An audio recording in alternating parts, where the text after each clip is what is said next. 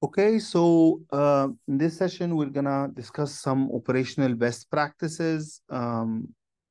So one important thing to realize is that you need to make sure that logging is enabled on the controller, right?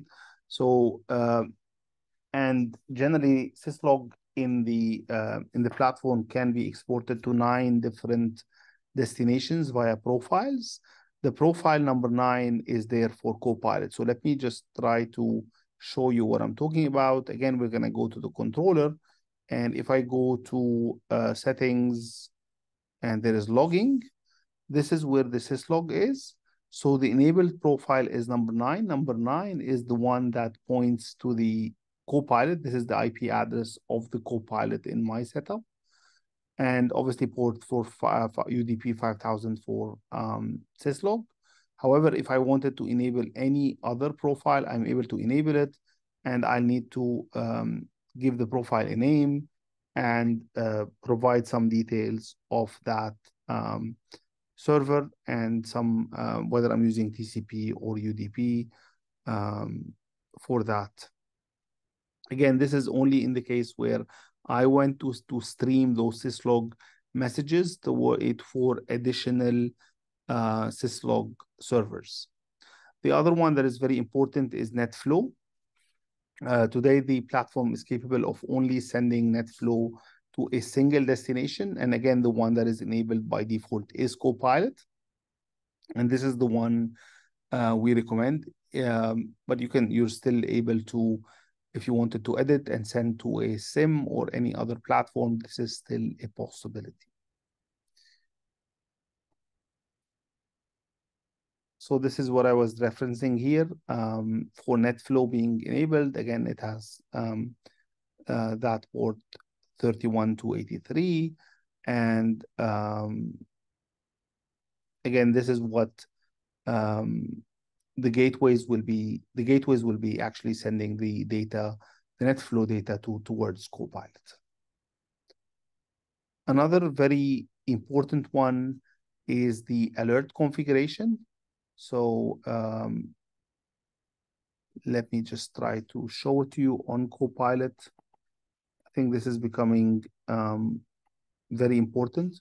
So you will realize that by default, there are certain alerts that are already pre-configured for you. If you're running a recent version, so in the lab setup, I'm running 3.14, and so the global control plane health, they basically reference the controller and Copilot. And what they're saying, if the CPU of the controller or the memory or even disk-free, if any of these conditions are actually happening for the controller and Copilot, you can basically send an alert to a particular recipient, and then you can have different recipients for different alerts. Again, this comes pre-configured for you. It's an OR condition for any of these, and we recommend that you put the relevant distribution list, or even if you're doing integration with some like help desk tools or ticketing tools, then you can actually use the webhook integration. For that, when you go to recipients, you can either add an email address or you can configure a webhook. Again, both of these are options depending on what you want. And the other alert that's already there is for all the gateways. If there is some packets being exceeded, meaning there's a drop or there's memory issues or any of the gateway status changed, like the gateway was down, it became up across all the interfaces, then again, maybe you want to send that alert to someone else. This is the alert that's already pre-configured for you. If you're doing, for example, there's another one on the memory swap. So this is again an indicator that something is not going well. There's a threat IQ alert. There's another alert. I mean, you can go and create any alert. For example, you can do it on the BGP status, on a connection status, like if you have an IPsec connection or a BGP. You can do it on any of the other metrics. And again, you can decide who to alert, so that, and again, if you want to have a different alert for each gateway, a separate alert, or you want to consolidate the alerts.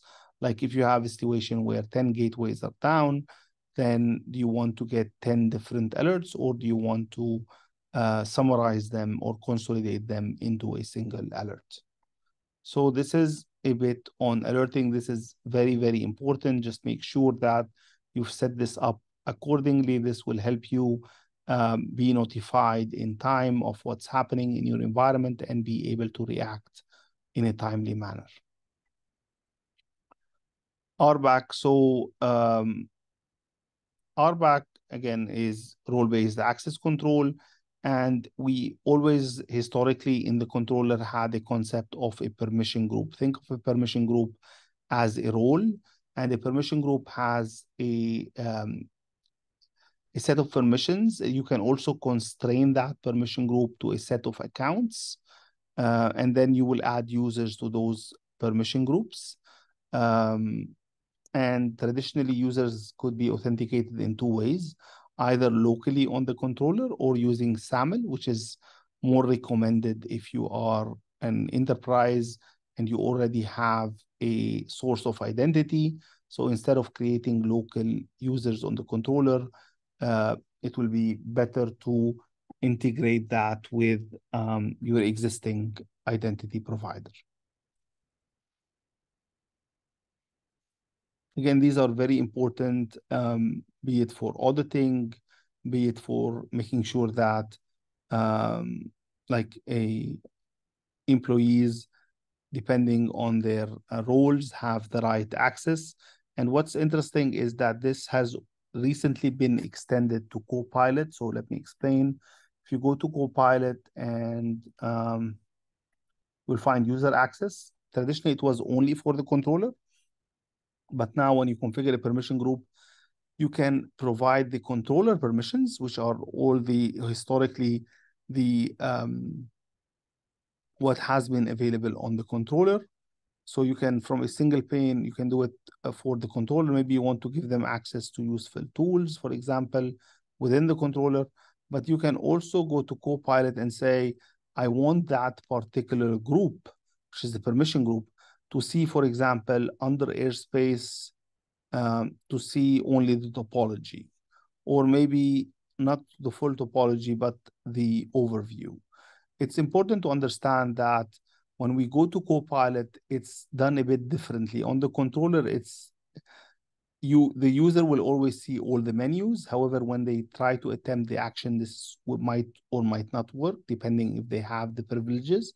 On Copilot, if you give them only overview access, the user will only see that particular option in the menu. All the other options will be hidden for them.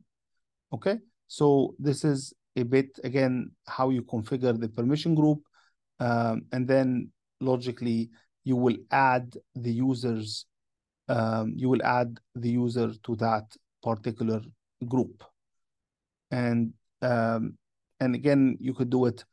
The user could be local on the controller, or you could have that user within an identity provider.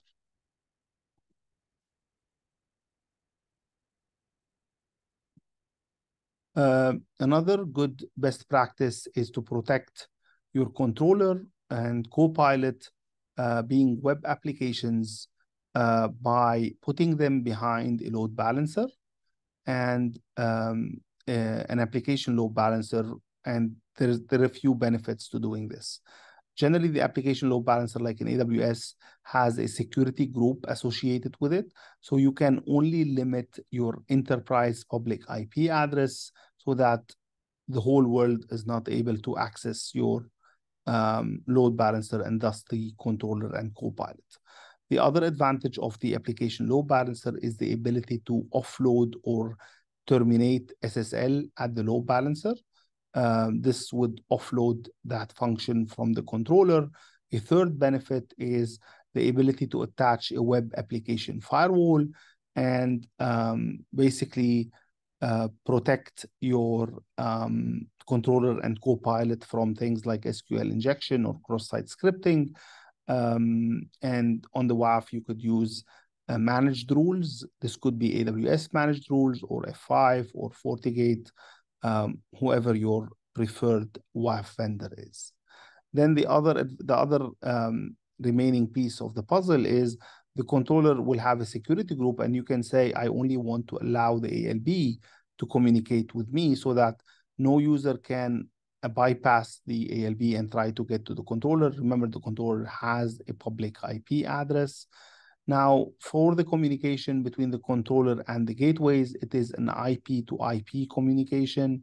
And we have a feature which is the security group management, by which the controller manages its own security groups as well as the security groups of the spokes to lock them down to only enable TLS communication between the gateways and the controller. So I just wanted to highlight that the ALB, the WAF, and everything I've discussed is for the users, for malicious users who are to protect your controller and Copilot from malicious users who are trying to cause harm, versus the path between the gateways and controller as well as Copilot is a direct IP to IP path. A bit on sizing. So we generally recommend for the controller a minimum 4 core instance. Again, always reach out to your solution engineers or solution architects whenever you are deploying in production. Now, one thing to note that if you are resizing your controller, there is no effect. Even if you turn off the controller, there is no effect for data plane. The only effect is if you are using user VPN, the only effect you will see is for users who want to authenticate. But for any connected users, for any data plane, for any traffic that goes between your VPCs, there is no effect. The only effect is for users who need to authenticate leveraging user VPN. Again, connected users will not be affected. It's always a good practice to back up the controller before performing any upgrades to make sure you do not lose any configuration or state. So gateway sizing is a very big topic. And again, always urge you to ping your solution architects, solution engineers. There are some benchmarks posted in the link. And so the gateway selection, meaning the instance size, affects the throughput. Also, if you whether you want to do high performance encryption or not is another big factor. And you can always try to figure out the MTU across the path. And again, there are some details on secure egress. But in a nutshell, if you're really looking to deploy in production, always ping your solution engineers or solution architects. Now, in terms of upgrades and updates, generally there are two types of upgrades. One is the software upgrades, the other are the image upgrades. So this applies for both the controller and the gateway. And what this is doing is, this is generally a hitless process, meaning you can, even the gateways, when they are upgraded, the data plane is not affected. I still recommend always testing. I always recommend having a testing environment and even planning for maintenance windows. However, in reality, most of the upgrades are hitless in nature. The image upgrade is a bit more intrusive because we are replacing the whole AMI to a newer version. So this one is generally much less frequent, and it does incur a traffic disruption. We're not here changing the software version of Aviatrix. We are more replacing the underlying image. Okay? Security patches and software patches are hitless, meaning they follow the logic of the software upgrade.